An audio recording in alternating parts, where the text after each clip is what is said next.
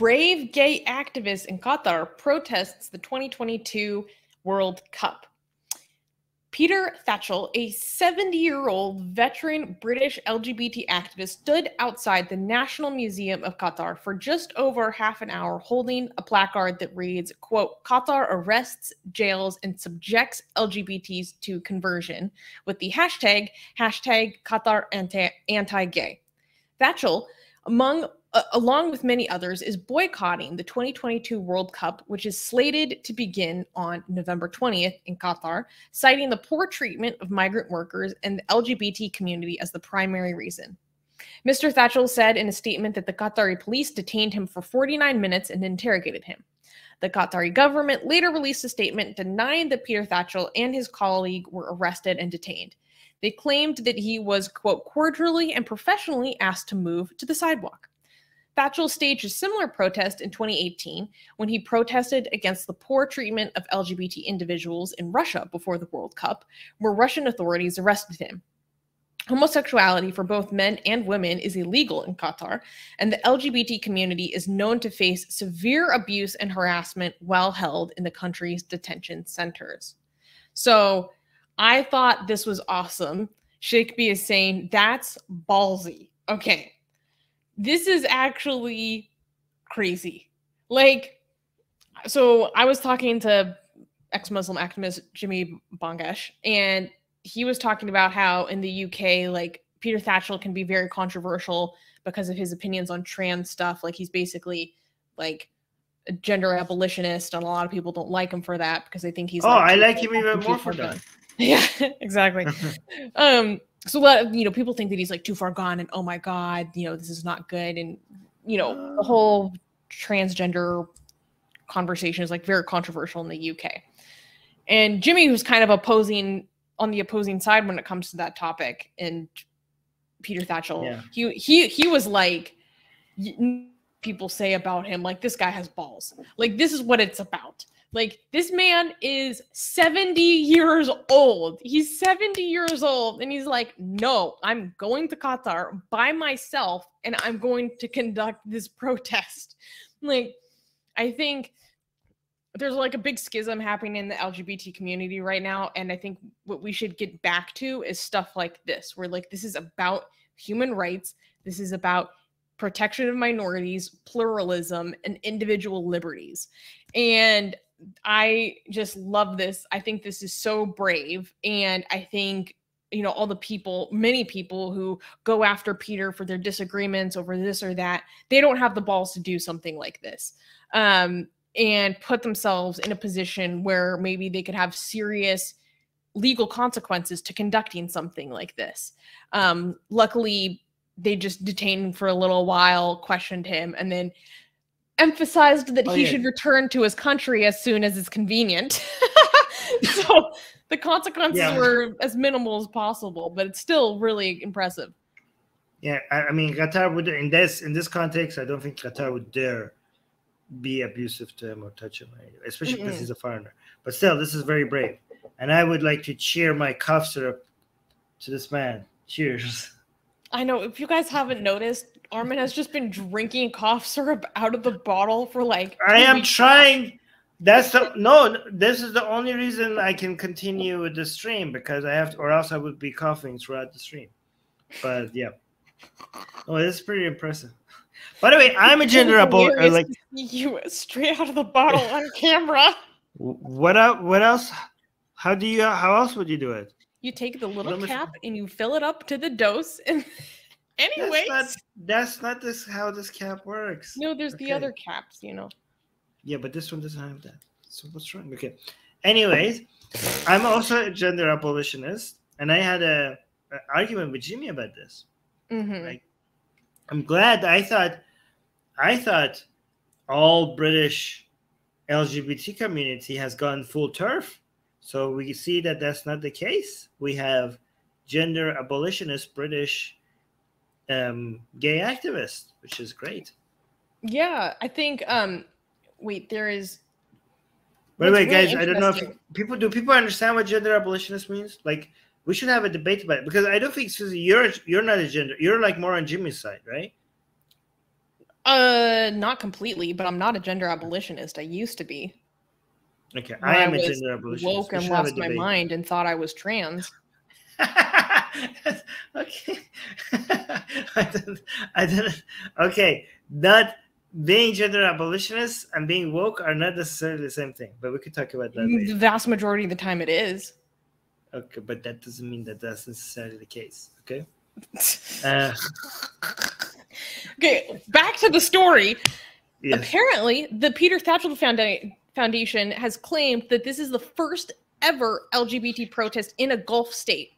So the first ever LGBT protest in Qatar and the first ever LGBT protest in a Gulf state. If true, how badass is that? That's pretty badass.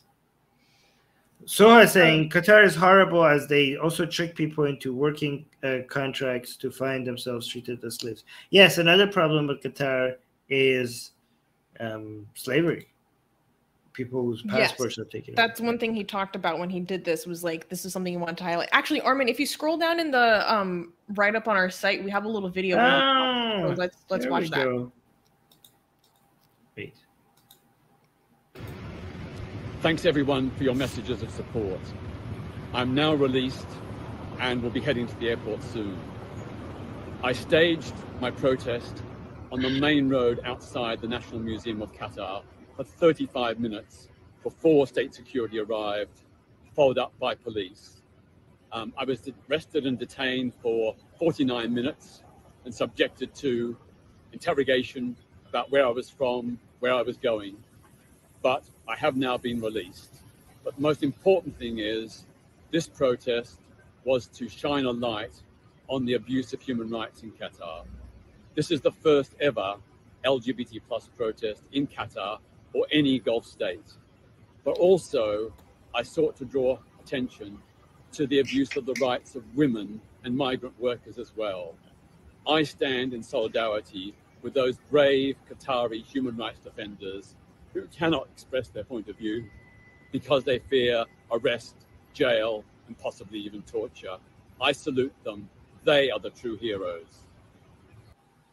Okay, that's very important the way he framed it. That's pretty amazing because he is like, look, this is like so amazing because he's like, it's not about me. He like tried to read because this is difficult for an activist for these places to do. Okay, the only reason why he's released is because he's British. Okay, because if he was from the Gulf, he wouldn't be this easily let go, right? And when Qatar talks about, sorry, go ahead. No, so he is doing what amazing activists like him do. He's like acknowledging that real he's saying that the real activists are the blah blah blah, like are the people who are in these places or doing the same thing I'm doing with a lot greater risk of. So like this is, I don't know, like this is perfect. This is a perfect message, a perfect protest, and made history, setting, hopefully leading the way for others to come. But go on. I think that's the most important point because he's highlighting the fact that people actually from Qatar like cannot do this. Qatari people cannot do this. And when you read, because Qatari officials have been pressed super hard about how LGBT people will be treated when they go attend the World Cup, right? And this has been a huge point of concern, and the media is highlighting this constantly. And the officials are basically like, yeah, you can hold hands with a man in public, blah, blah, blah. Like, no one cares. You can bring a flag. It's fine, da, da, da.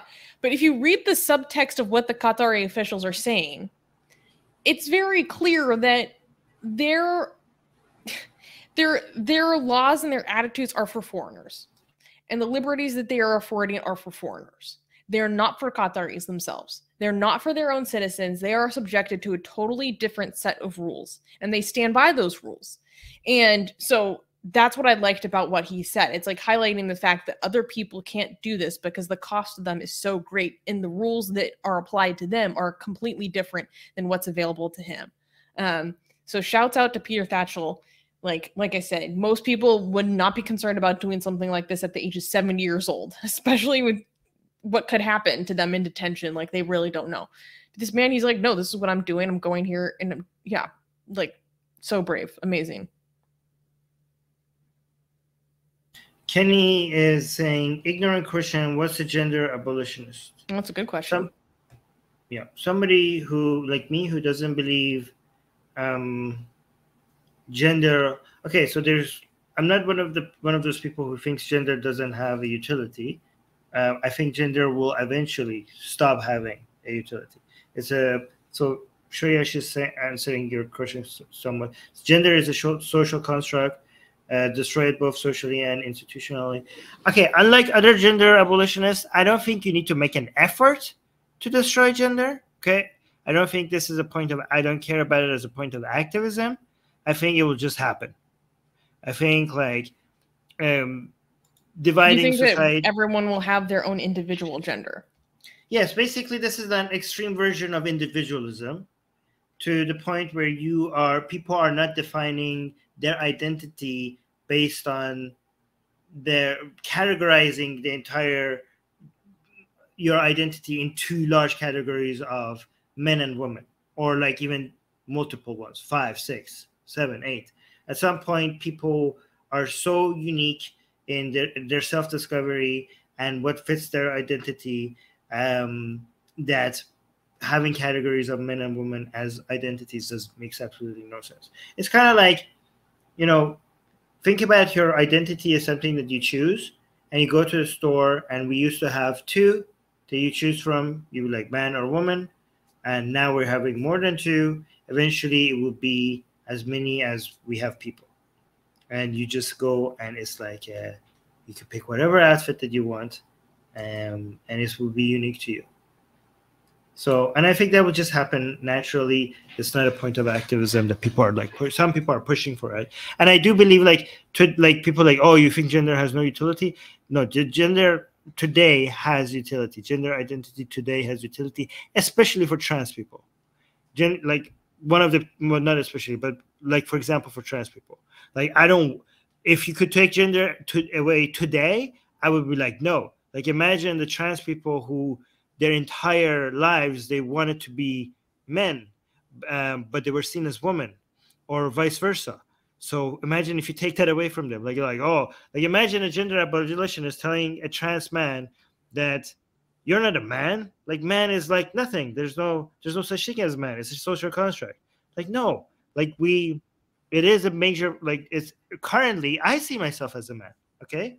And I want to see myself as a man. I'm comfortable seeing myself as a man. Most people are comfortable seeing themselves as men or women. But I think at one point, this will not have a utility anymore. Right now, it has a lot of utility, so I wouldn't remove it today. Does that make sense, really? I think there's some stuff about your argument that isn't internally consistent. Like what? Well, I mean, it's way too big of a discussion to get into right now. Okay. Get my best-selling book, Why There Is No God, for free. Click on the link for it in the description.